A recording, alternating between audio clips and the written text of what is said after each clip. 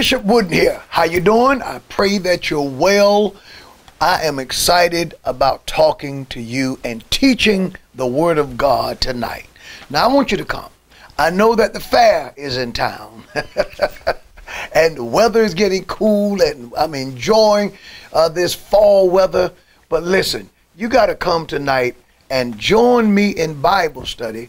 I am going to be talking about living holy in Satan's city. Now, let me tell you this, my friends. This world is becoming increasingly darker and more wicked every day. But the God of the Bible is a keeper. And do you not know that there is a way for us to live the life, walk in the joys of the Lord, succeed and do well, even though society seems to be in many ways tanking? And some of the things that seem to be tanking our society are things that are being said to us that are just simply not true.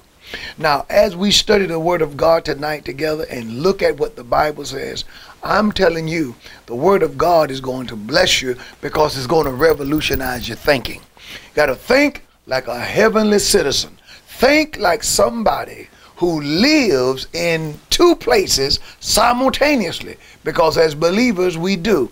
We have a citizenship in heaven and we have a citizenship here on earth. And I tell you, God has something to say about this, and the word of the Lord is going to bless you real good. Now, I want you to come on time. I'm going to try to get all of this in to the time that is allotted me. And I don't know where time goes. It just goes so fast when we start studying the scripture. So meet me here.